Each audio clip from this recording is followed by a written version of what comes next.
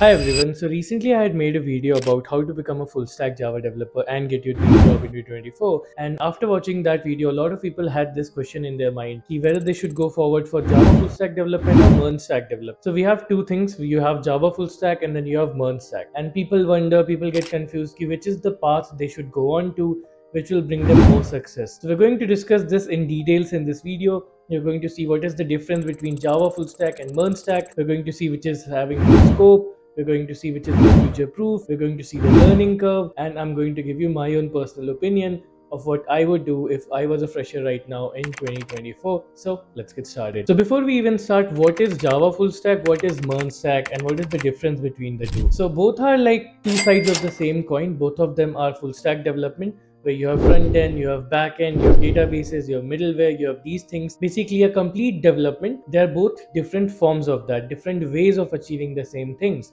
So in MERN stack, you have MongoDB, you have Express.js, you have React, you have Node.js. Basically, you have JavaScript based technology. For Java full stack in front end, you can go into React, you can go into JSP, you can go into Swing. There's a lot of technologies, but in back end, we use something like Spring Boot. And then we have Oracle SQL databases. These things are there in Java full stack. So they are, like I mentioned, both sides, both different sides of the same coin. Now, the next thing comes in people's mind is which is more industry relevant. So which will bring you more opportunities in the job market. And that is a legitimate concern. You need to learn the technology which is relevant to the market, for which the hiring are more and more. You should not be learning outdated technologies. So let's compare both MERN stack and Java full stack. So we'll be seeing both outside India and inside India. So if you take a look at outside India, there for full stack, we have more preference towards MERN stack, towards JavaScript based technologies, especially for backend. If you look at outside India, then there's more preference for JavaScript related things. While if you look in India, then majority of the companies, if you look at Wells Fargo, Myntra, Walmart, Amazon, VMware, majority of the companies, if you see in India, inside our country, are using Spring Boot or are migrating towards Spring Boot for like full stack development, specifically for backend development. So you'll see that learning Java full stack or Spring Boot will give you more edge in the job market, which is inside our country in India. Outside, it's a little bit different. Like I said, you have more preference given to JavaScript based technologies to outside countries. And even if you go to LinkedIn, you can just search on the job posting, you can search Spring Boot developer, you can search MERN stack developer, and you'll see that the Spring Boot developers will have more openings, especially inside India. You'll see more openings related to Java Spring Boot developers compared to JavaScript based backend technologies. Now comes the next part, which is more future proof. So let me be honest with you, both are pretty future proof. Whether you go to like JavaScript based technologies, whether you go to Java based technologies, both are pretty future proof. Like obviously we don't know what will happen into the future, but based on the current data that we have, both of these technologies will be in use for the next decade or so, we can safely speak, because these have been in use for quite some time now, and it's an industry standard for like majority of the big tech companies. So both of these, I would say, are equally future proof. There's nothing gonna happen to either of them in the near immediate future. Hi everyone, before we start the rest of the video, let me tell you about an amazing learning platform where you can learn both these skills, MERN stack and Java full stack. And I'm talking about CRIO, which is an amazing platform where you can learn all the skills necessary in order to become a full stack web developer and crack your dream company as a full stack web developer. So right now CRIO has two programs. One is fellowship program in software development for aspiring software developers, and one fellowship program in QA automation for people who want to go into testing field. So if we take a look at the software development cohort or program, it's a pretty cool, well-structured program where they teach you every little skill that you need, both in front end and back end, so that you can crack the top product-based companies. They also teach you interview necessary skills like data structures and algorithms, system design, and the best part about CRIO is that they focus on learning by building. So this is not a course where you'll have just boring theoretical subjects, but here you'll be building real life cool projects that will help you build up your portfolio.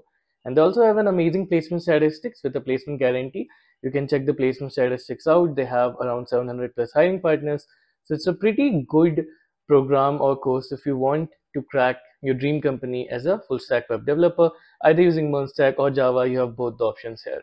So yeah, if you're interested, I'll give a link in the description. You can check it out and book your free trial now to see how it is. So that's all. Now back to the video. Then comes the learning curve, and this is where the differences start to show more and more, Because if you take a look at MERN stack, if you take a look at React.js, JavaScript based technologies, then I would say it is a little bit easier to learn compared to Java based technologies.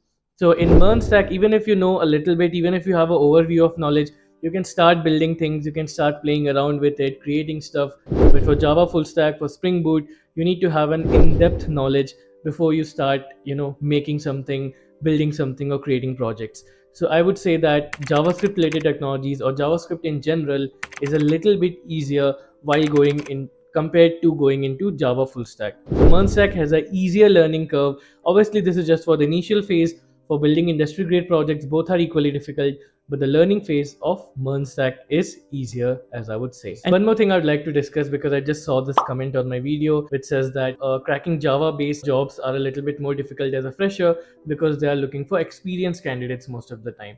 And for MERN stack, even they're looking for freshers. So while that might be the case for some companies, but it's not like that. Even if you're a fresher, you can still crack good companies with as a like Spring Boot developer or a Java backend developer. You just need to have a correct amount of experience under your belt. You need to have done some proper project work. You need to have built some proper cool things.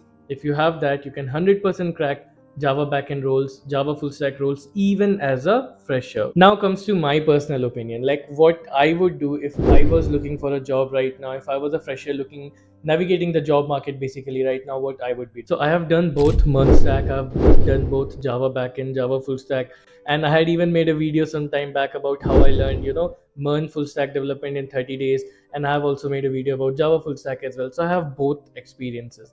So what I would do if I had to start over right now, or if I had to look for a job right now as a fresher, basically I would suggest, and I would do this myself, is to go forward with Java. So there's a couple of reasons for that. The first thing is that Java can not only be used for development, but you can easily use Java also for cracking DSA rounds, for cracking interview.